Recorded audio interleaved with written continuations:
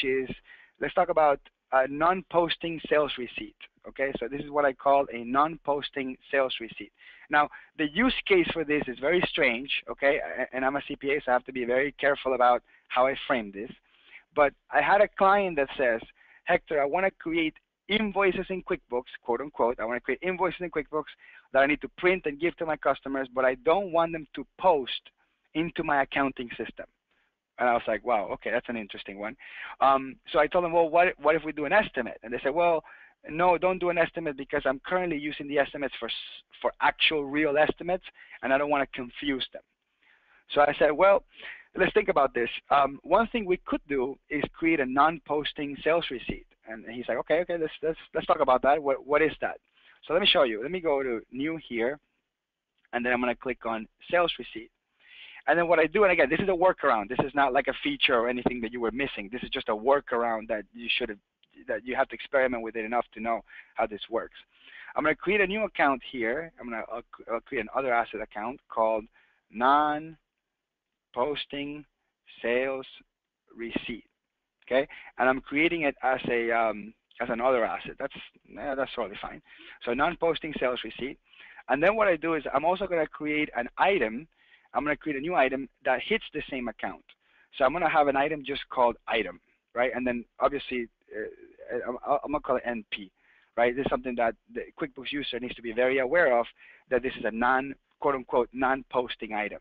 So I'm going to send that one to the same non-posting sales receipt account. That way, anytime I sell this item, it hits the same account where the payment hits.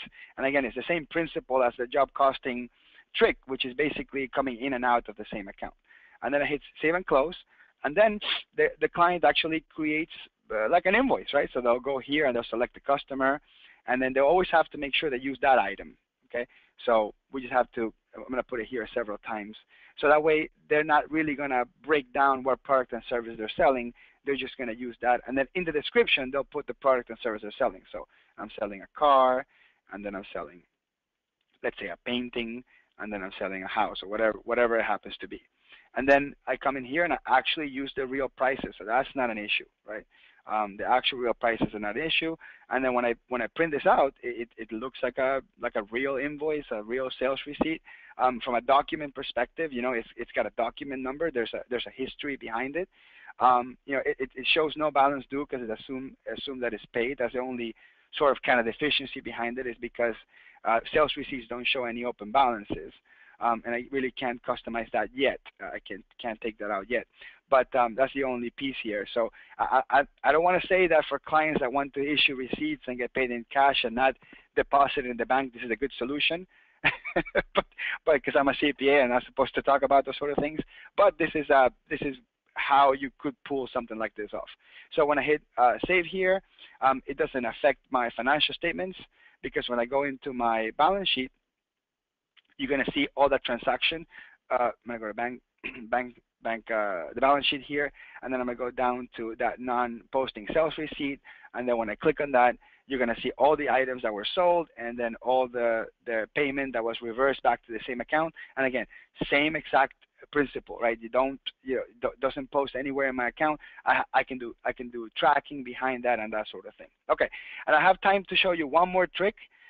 Which is actually on the same wavelength as this, but it's for a different use case. So I have a client that says, Hector, I want to use QuickBooks Online to track ticket numbers, and by ticket numbers they mean service instances. So every time the client needs servicing, I need to have a history of it, but I really don't want it to be an invoice. I really don't want it to be anything other than that, and I want to be able to do a special reports on the history of the servicing that I've done for this client. So on the same exact world here, on the world of non-posting sales receipts, let me do that example here. So I'll click on sales receipt here, and then what I do is here where it says payment method, I create a couple of drop downs. So I'm going to call this one, I'm going to start it with CRM. That way I know it has to do with customer relationship management, and I'm going to call this one service call. So I created that payment method there, and then I hit another drop down here, and then I'm going to call this one CRM, and I'm going to call it tech issue or something like that. and then I'm going to create another one. And again, I started with, you can start it with whatever. I'm just doing it to make it easy for the user. And then I'm going to call this one warranty, right? So whatever I want to call it. Okay. So basically on the payment method, I use that to just sort of create, filterable events. So let's say it's a warranty call, and then I'm going to select my customers here, Amy Sanctuary. And then under product and service, I just, the same exact case, right? I'll use the same item here. What was that? The item nonprofit, I mean the non-posting. I don't use description, and I don't use quantity. I don't use any of this stuff. I just leave that blank there.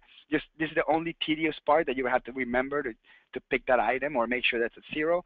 And then here under the memo and the message display and the sales receipt, this is where I can put the information about it. So I want to put something like, device was broken and we repaired it, right? Whatever it is that I'm going to use, and I'm going to select, right, that service call item there. So I'm going to go ahead and save this one. And I'm going to duplicate it just to kind of simplify the process here. I'm going to duplicate it and do a different circumstance, so a different customer altogether. Let's select that one. And then this one was let's say a warranty call. And then down here, I'm going to put here total replace of front vessel. Okay, whatever notes I'm putting there, and so I like to put it on the memo side too, just in case. And then I'm going to hit save here. And then how would this be useful for a management report? So what I do is I go to the reports menu, and then I'm going to go into actually I'm going to search the report called transaction list by date. Okay, so it has to be a real customized report. I'm going to go to transaction list by date, and I'm going to click on customize. And then I'm going to select my transaction type. So my transaction type in this case is going to be just sales receipts. Again, we're using that sales receipt as the transaction type for this. And then I'm going to group this one by customer. I'm going to click on customer here. And then I'm going to click on run report. So now I have sort of a history, right, of all the things I've done for these customers. And then I use the columns to add and display the information that I want to see. So in this case, where are my notes? My notes are the useful things here, and the terms were also useful as well. So I'm going to bring terms here, and the terms tells me the type of call that it was. And then I'm also going to put created by, because in typical CRM systems, we know who creates it. I'm going to get rid of transaction type because that's redundant. I'll get rid of posting because that's redundant. I'll get rid of name because I'm grouping it by name in this case, and I'll get rid of account, amount to split. Again, we're only using this for our internal sort of notes and jobs and stuff like that. So I'm going to click on run report, and then basically that gives me my sort of my servicing status report. Again, we had the sales receipt from before. Let me delete that. That way we're not seeing that. This is the one that we've done with that other example.